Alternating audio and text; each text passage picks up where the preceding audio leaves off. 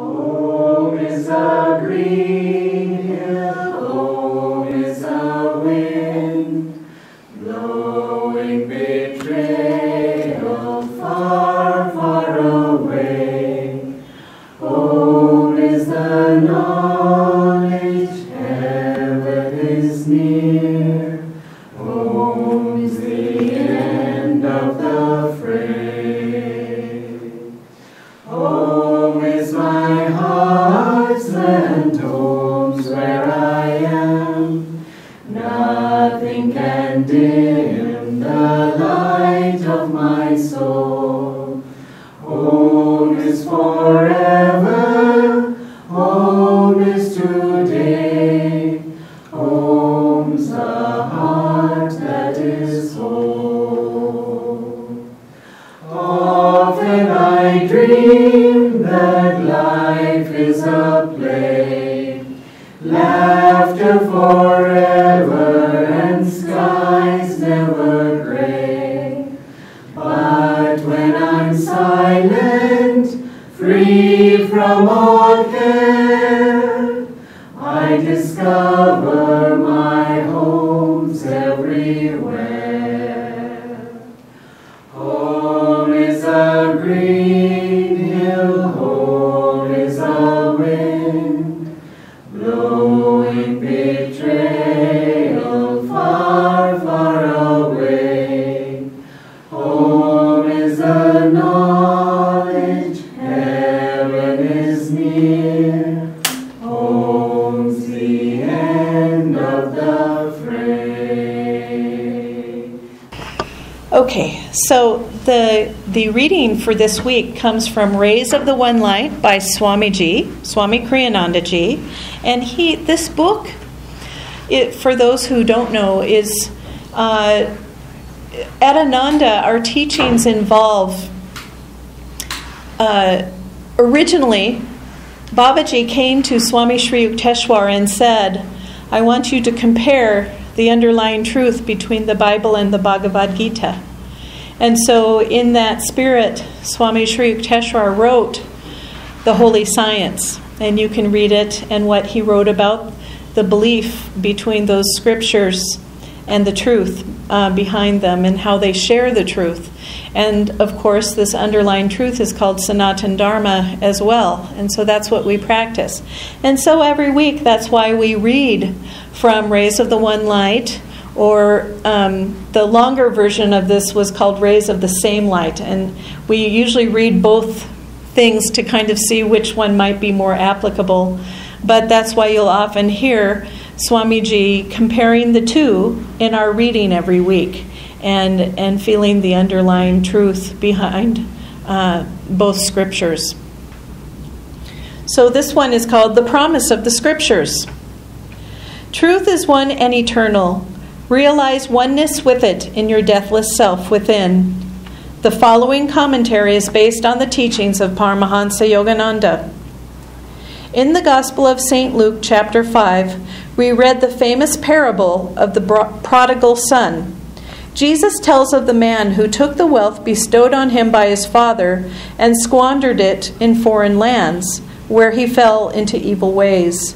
At last repentant, he returned to his father's home. When his father saw him, he was, as it says, moved with compassion, and ran and fell upon his neck and kissed him.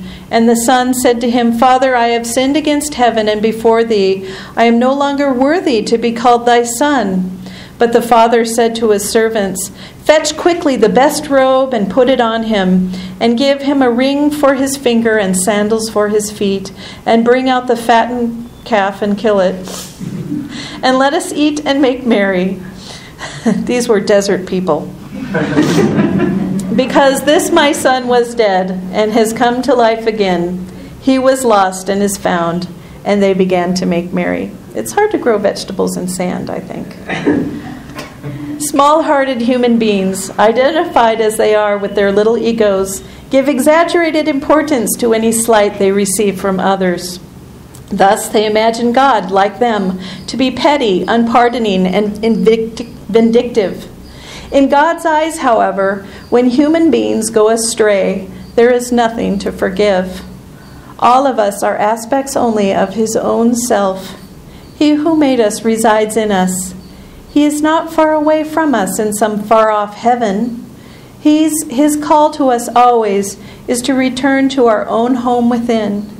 The way of return is described in the Bhagavad Gita in the 6th chapter. Supreme blessedness is that yogi's who has completely calmed his mind, controlled his ego-active tendencies, rajas, and purged himself of desire, thereby attaining oneness with Brahma, the infinite spirit. Thus, through Holy Scripture, God has spoken to mankind. Om, Om, Om.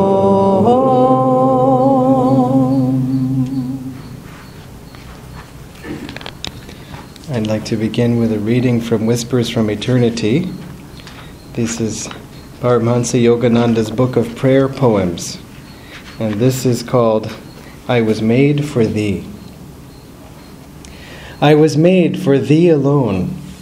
I was made for dropping flowers of devotion gently at Thy feet on the altar of the morning. My hands were made to serve Thee willingly, to remain folded in adoration, waiting for Thy coming, and when Thou comest, to bathe Thy feet with my tears. My voice was made to sing Thy glory. My feet were made to seek Thy temples everywhere. My eyes were made a chalice to hold Thy burning love and the wisdom falling from Thy nature's hands. My ears were made to catch the music of Thy footsteps echoing through the halls of space, and to hear Thy divine melodies flowing through all heart tracks of devotion. My lips were made to breathe forth Thy praises and Thine intoxicating inspirations. My love was made to throw incandescent searchlight flames to find Thee hidden in the forest of my desires. My heart was made to respond to Thy call alone. My soul was made to be the channel through which Thy love might flow uninterruptedly into all thirsty souls.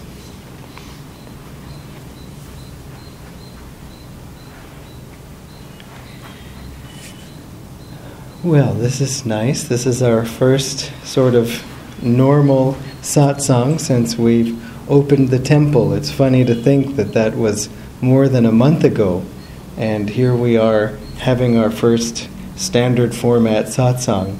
We had Deepavali in the middle, we had some broadcasts of Jyotishji and Deviji that we were watching in place, and so now we're back, and nice to see you all online as well.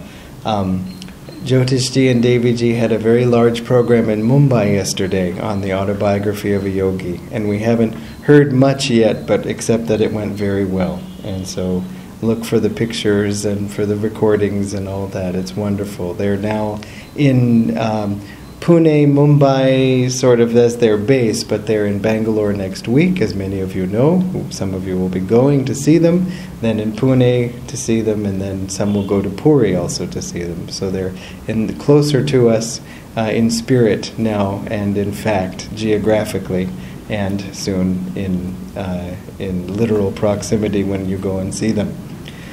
This story of the prodigal son from the Bible is such a beautiful story. It's important to remember that Jesus often taught in stories. He taught in metaphors.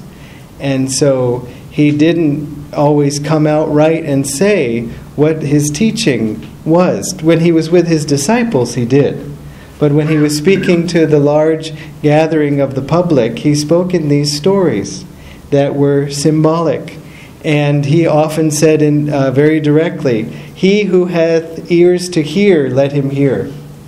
You know, meaning like, can you grasp the underlying truth of what I'm trying to say? It was important for him to present teaching in that way for various reasons that I won't go into right now.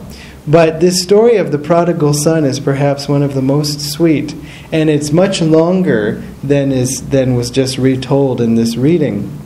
And I won't tell the whole story. But essentially what it focuses on is how this son, who was the younger of the two sons, at least the two that are mentioned, basically asked his father for his inheritance early and said, give me all the money that is due to me and pakalam, I'm going to have some fun. And so he did. So he wandered the whole area, and he had started off with lots of money, so I'm sure he had lots of friends, and there was lots of, frivolous living, high living. They have a great phrase. He spent his time in riotous living, just riotous living. And so then he went on in this way, thinking the money would never run out, and as everyone thinks, until it does. And then he found himself with nothing, and all the friends left, and I'm sure he accumulated some debts too, or if he didn't, let's throw in that too. And, basically went down, down, down, and then was more or less living on the street.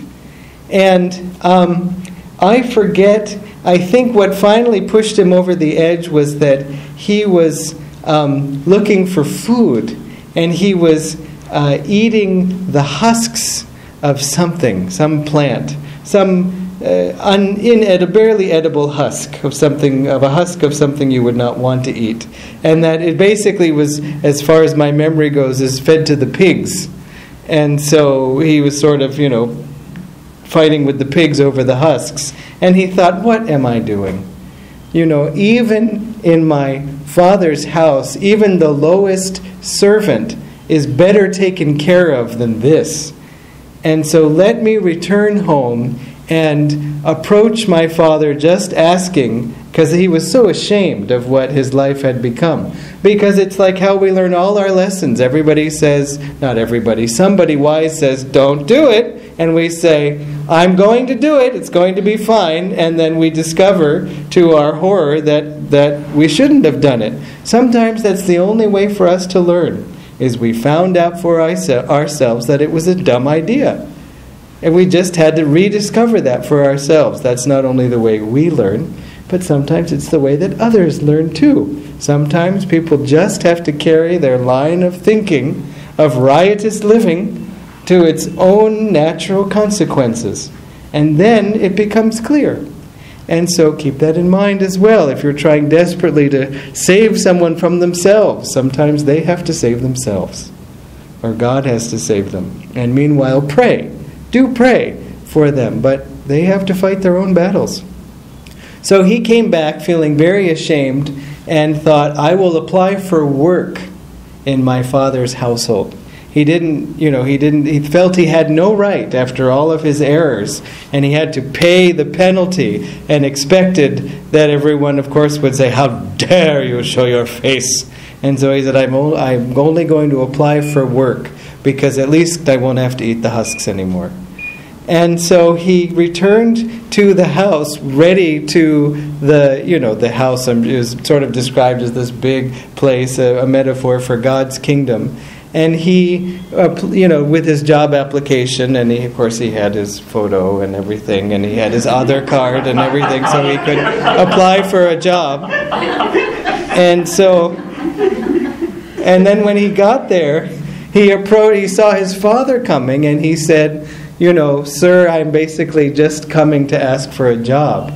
And the father, instead of saying what we would expect, how dare you show your face, where is all the money I have given you, what have you done with it, how ridiculous, I would like an account of all of the spending and where it has gone, give some justification, did you pay TDS, and all, the whole thing that you would expect.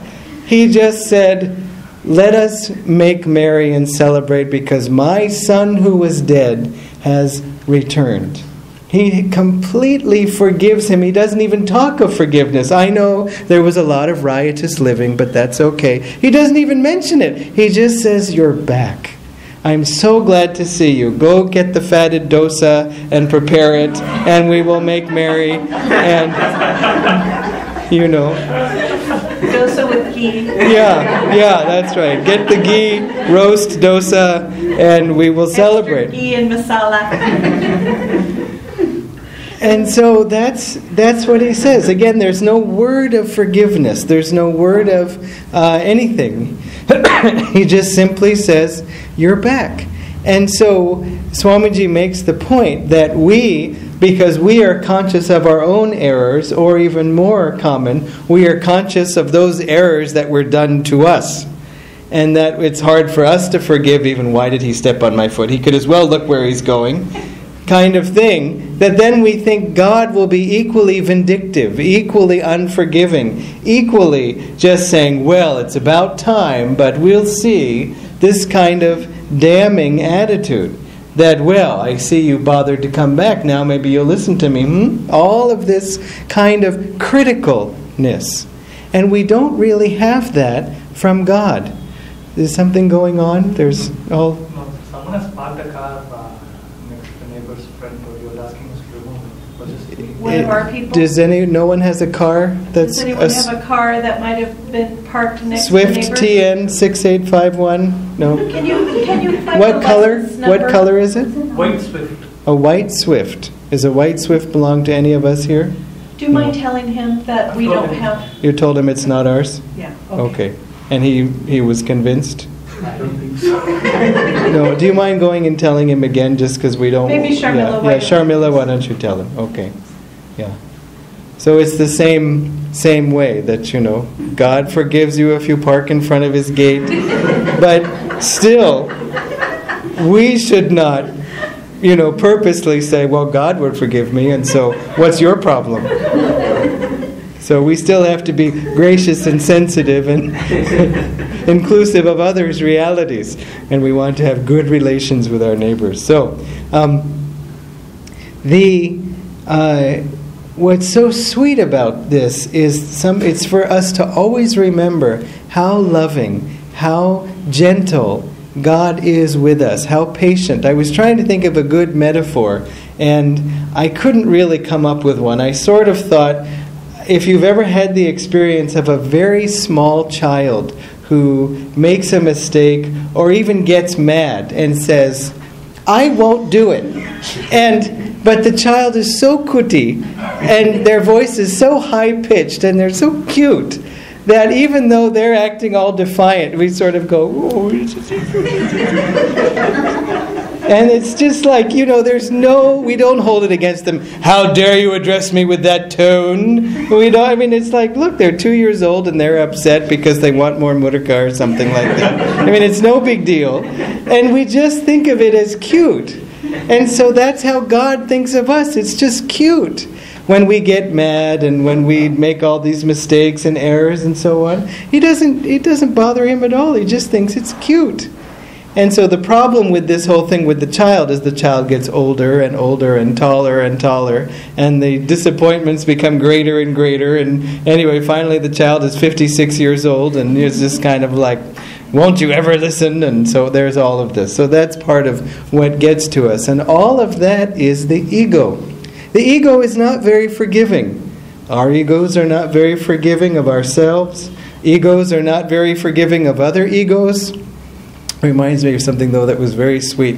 There was a man from another country coming through security in an airport. We were also flying somewhere very late at night, boarding a plane, and he was, I think it was in Pune, and he was going through the scanner, and his bag went through and was not okay, and so they said, you have to open it up and show us. And he was just so irritated. And I got the impression that he was a salesman, or that this was somehow equipment he always had to bring. And he opened it up. It didn't make any sense to me. I had no idea what it was, but it was all very carefully packed. And he he just was so impatient. And it seemed like this was probably the 76th time in his life he had to unpack the package and show everybody what this thing was, which they wouldn't comprehend. So he would just and this is a thing, and the guy was saying, the security guy was saying, well, sir, I have to see. And he said, you're not going to understand it anyway, but it's perfectly fine. I flew here, didn't I, with it? It's the same thing. And, we were right behind him, and he was just going on and on and on. And finally, he just, as he closed it, he turned to me, I guess, as sort of, I don't know why, and just said, I hate this. And I didn't really say anything, but because I didn't want to, because he was being rude to the security guy, and so I didn't really want to encourage that. Yeah, but I also didn't want to say, I'm so sorry. I didn't know what to say, but I noticed the security guy was very even keel the whole time. He didn't react. He didn't get intimidated either, but he didn't also say one more word and we're taking you off the plane or anything. He just was even-minded about it. And so after the guy huffed away to, go get ready to face the person at the ticket counter, I turned to the security guy and I said, that could have been pretty frustrating. I don't know what that man's problem, what the challenge was. And it was amazing how you just kind of handled it. And he said, well, sir, it's probably some ego problem. And I thought, only in India, it's like you get Vedic teachings going through the security. It's like, that's right. It's an ego problem.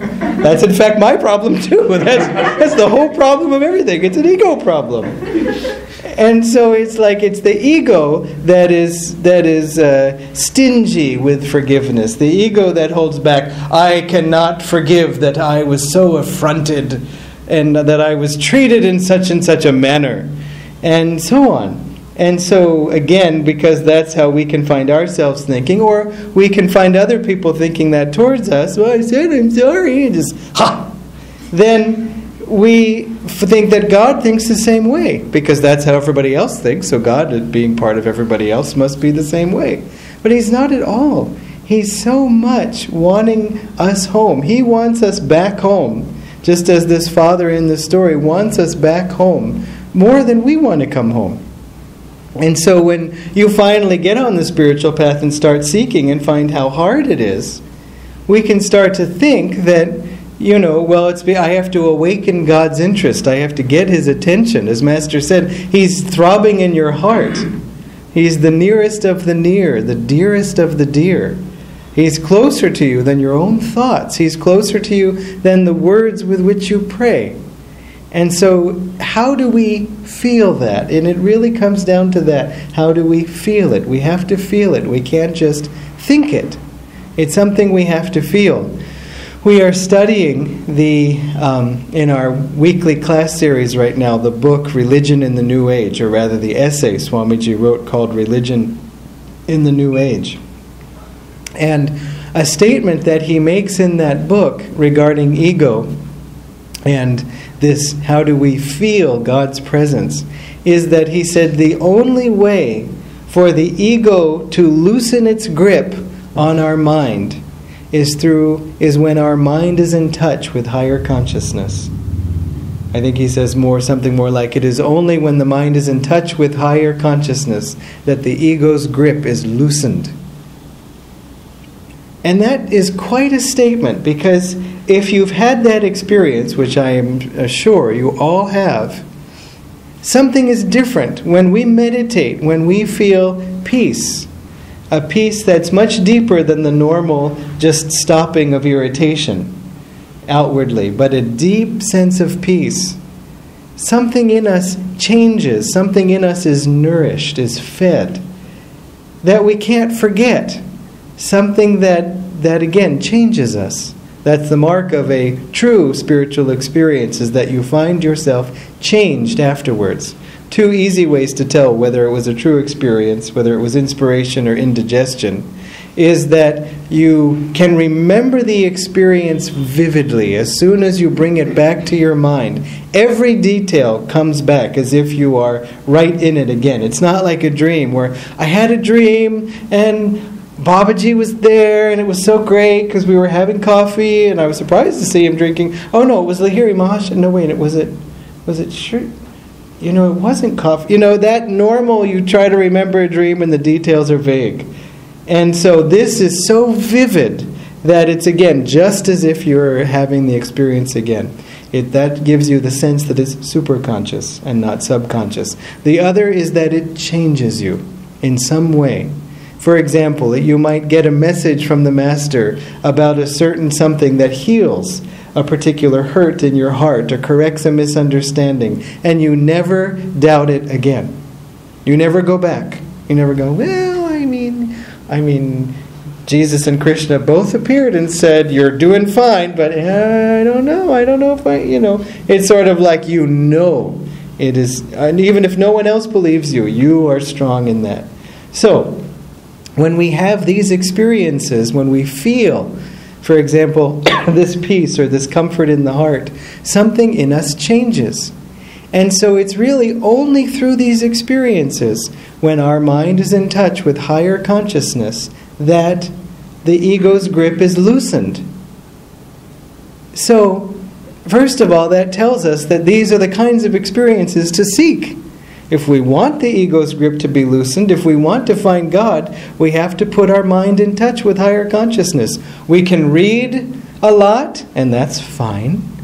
But after a point, reading is just pedestrian, that's the snobbish word that the mathematicians and physicists use. You know, it's not real science. It wasn't your work. You were just pedestrian, just strolling through the works of other great minds. You know, it's very snobbish. So I don't mean it in that way. But the yogi is practical and gets impatient with just words about feeling. I mean, if you're hungry, if you had this experience of being really hungry and not being able to eat, and then somebody says, oh, I could really have a nice vada right now, perfectly crispy with that little crunch at the beginning. Just like, shut up. You're making it worse. You know, I'm already starving and you're talking about good food. I want to eat it. I don't want to hear about it. And we should be that way with God. Not that we don't want to hear about Him, but just that hearing is not enough. I want that peace myself.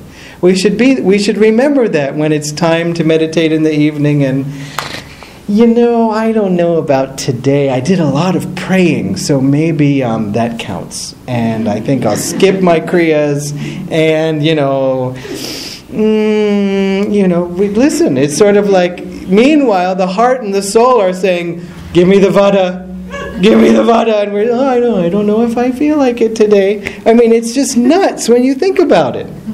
Especially because why are we here? This was a thought that came out in the Level 4 class yesterday. Why are we here? We get so fascinated with this life.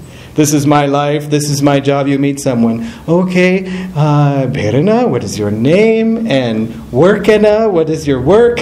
And, where is your house? Vitenge. And have you always lived in Chennai? And all these kinds of very important questions. These are the questions we ask people when we meet them, so we can understand them. And these are the questions we are always answering. Yes, my name is this. My PAN number is this. And so on.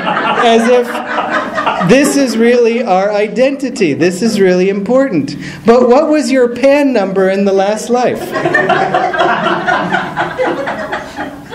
You don't know. What was your name in the last life? We don't know. But our name in the last life was just as important to us as this name is to us now. But it's just as meaningless. And if that doesn't make sense, think of the next life. You won't even know that your name was Napoleon. He's already heard this speech because he was in the class. You won't even know.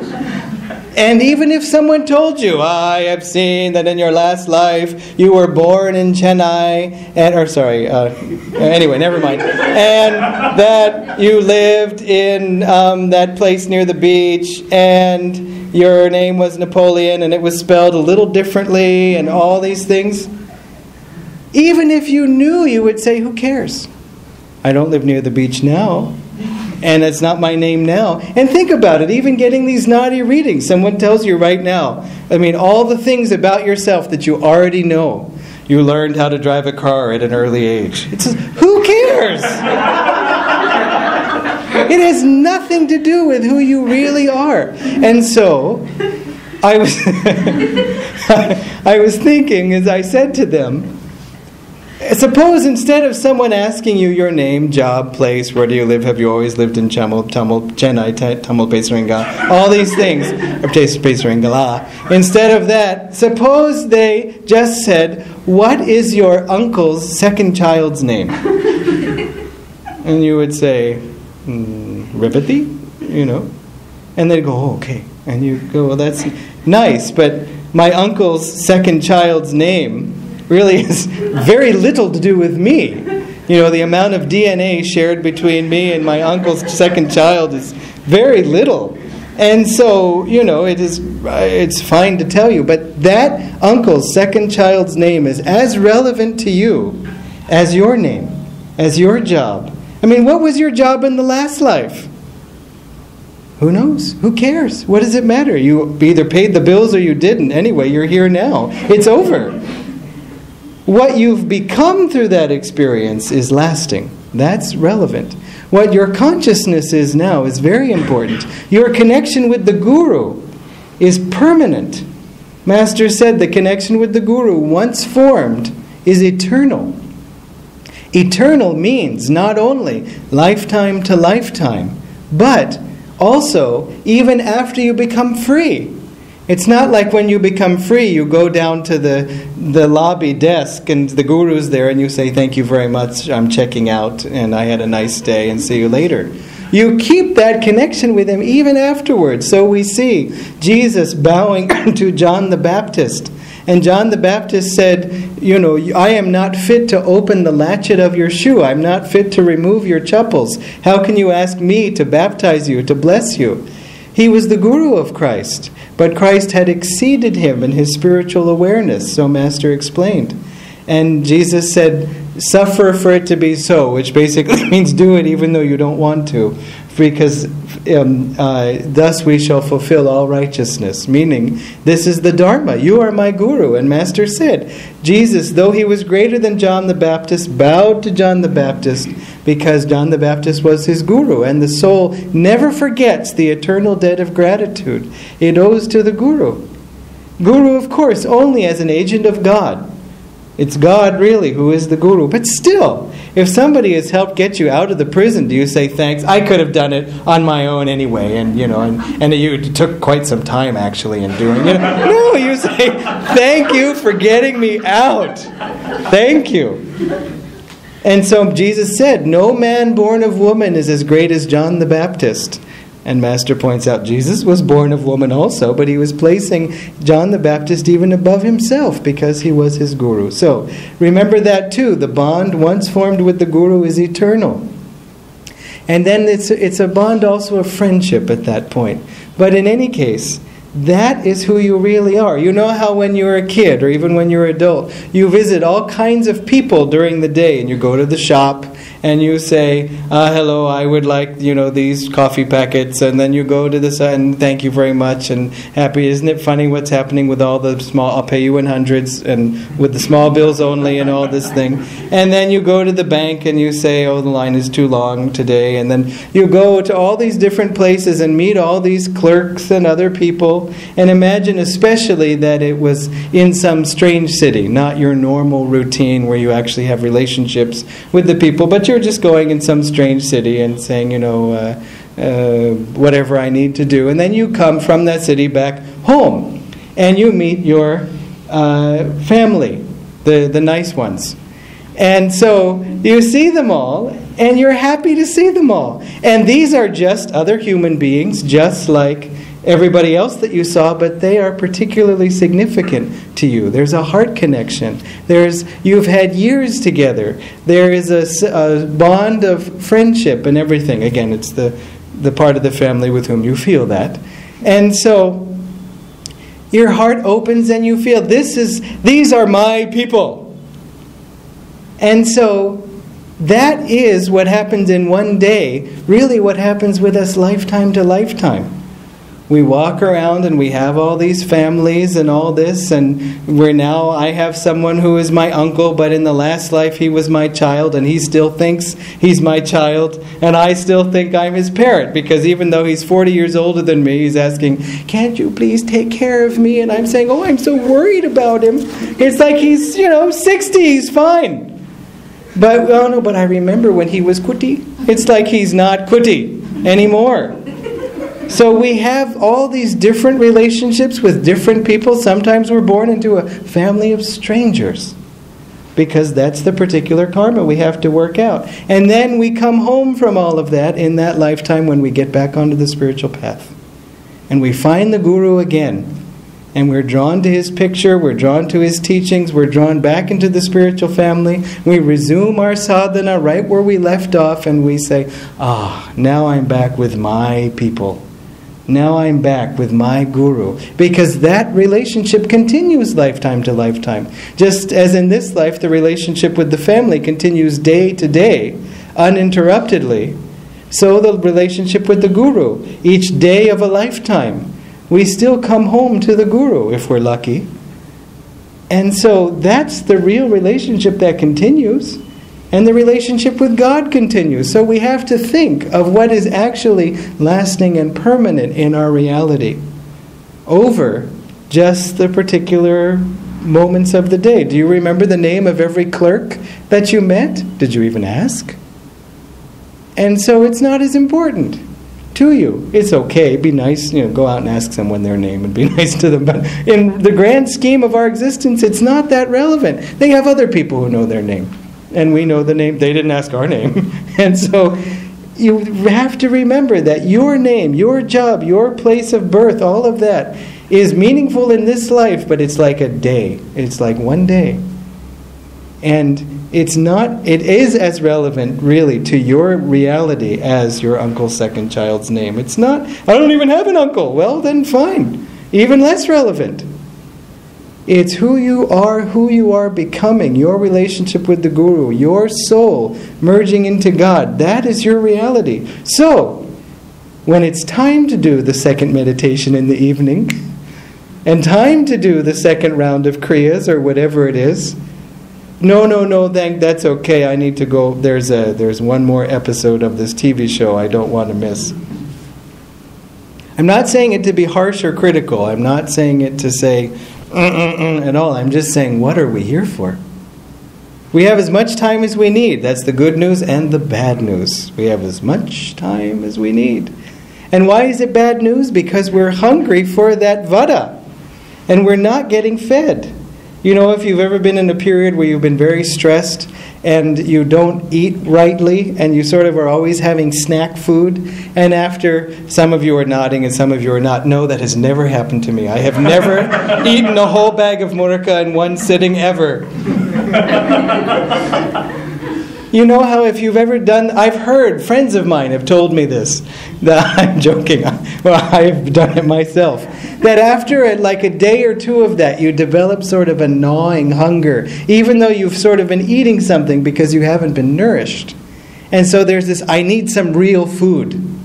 I need some vegetables. I need something healthy. I need some real food, because even though I've been eating, it hasn't really been feeding me. And so that's what gets to us. Too much of material living. Too much of sort of difficult human relationships. And we develop that hunger for real love, for real peace, for real joy. And all of this stuff that I'm having is not nourishing me. It's not enough. That's why we get impatient with the time it takes to find God. That's why it's bad news that it takes extra time. That it might take extra time. But remember, He's calling us and wanting us home more than even we are wanting Him. And so think of these small moments when your mind is in contact with higher consciousness. That's what changes you.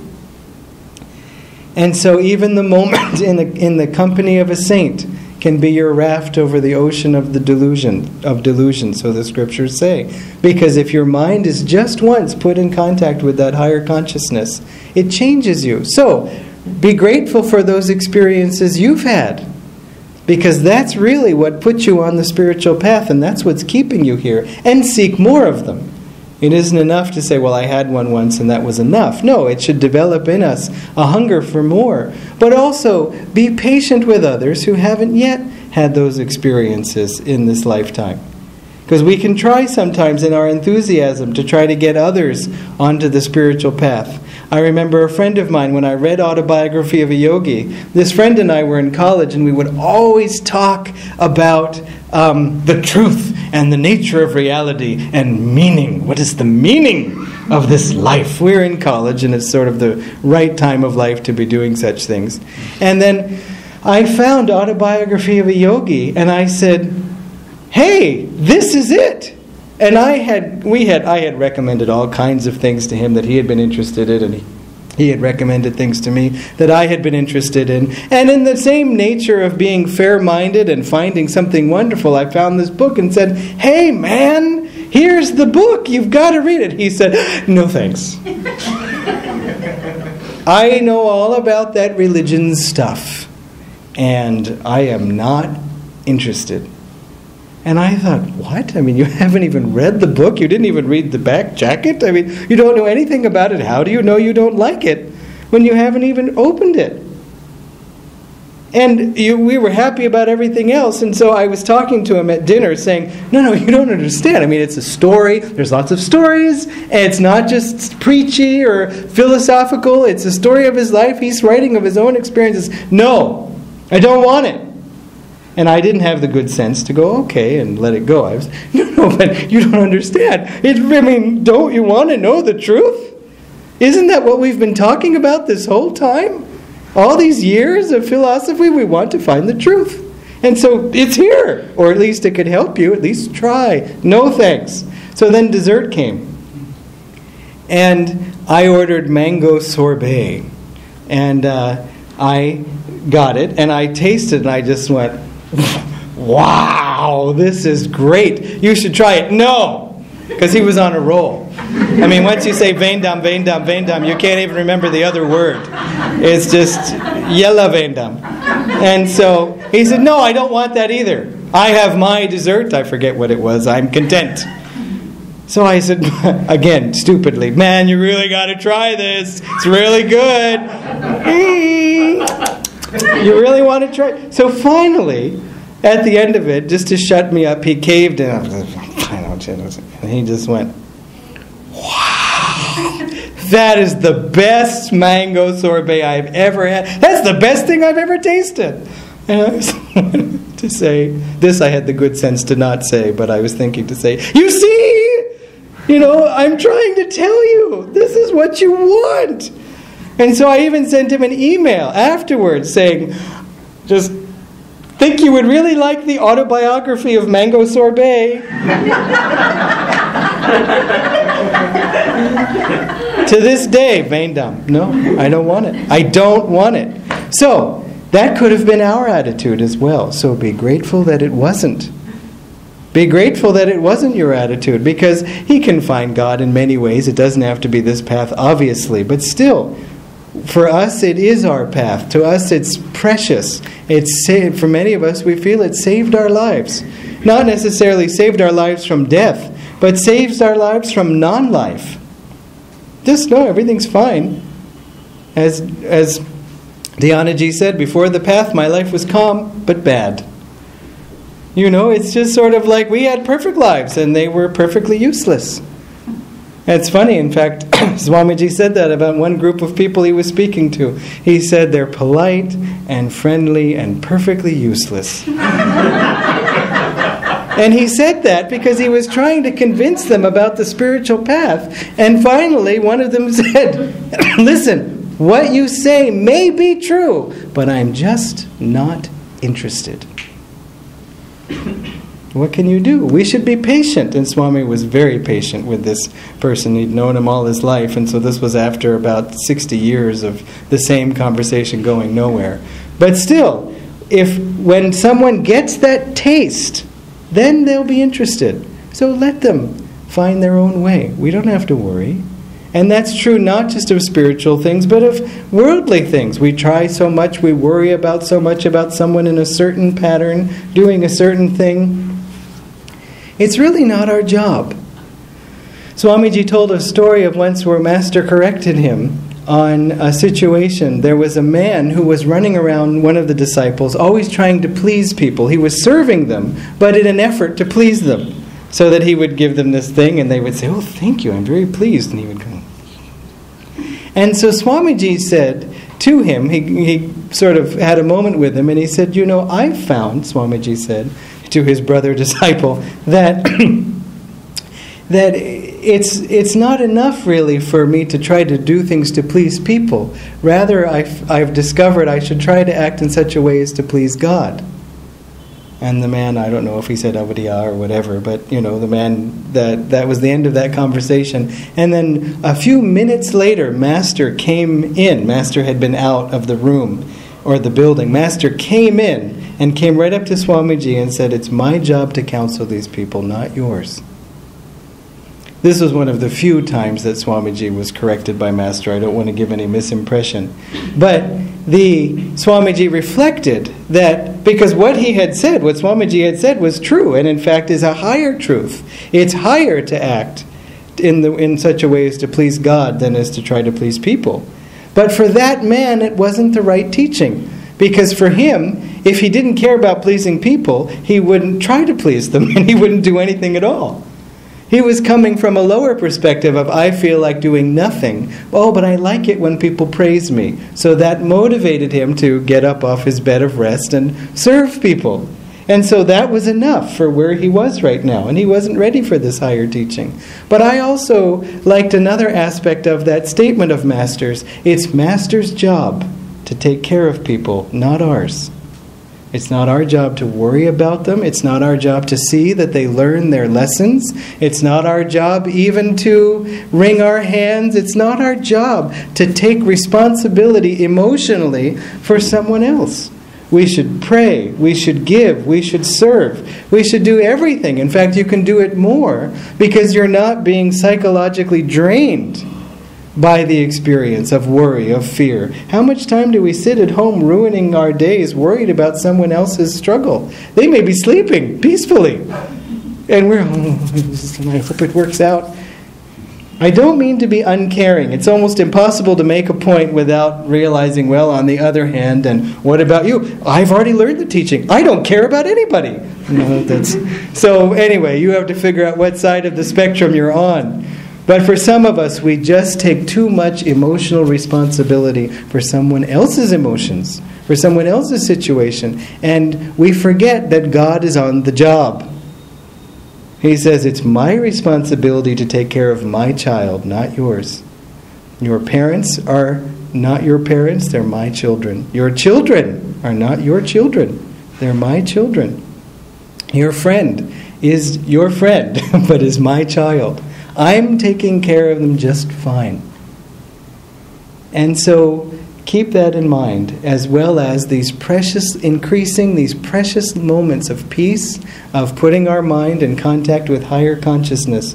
When people would ask Swamiji, what was your favorite memory of Master? Swamiji would often say that, tell the story of being at the 29 Palms Desert Retreat with Master. Master was working on his Bhagavad Gita commentaries. They were alone in the room. And Master was sitting in a chair, and Swamiji was sitting at his feet, just gazing up at him, thinking how wonderful it was to be Master's disciple. And Master at that time was having problems with his knees. He was taking the karma on of many of the disciples, so he said, and it was manifesting as physical trouble with his legs.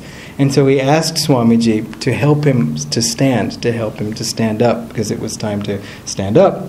And so Swamiji, stood before Master and took a hold of his hands and helped to bring him to a standing position. And he said his face was just this close from Swamiji's. And Master said to him, just a bulge of the ocean. And Swamiji knew that because he had been thinking how lucky I am to be his disciple, that Master wanted him to know that I'm just a bulge of the infinite ocean. And that's the love you're feeling. That's the love you seek. Don't look to the bulge, look to the ocean.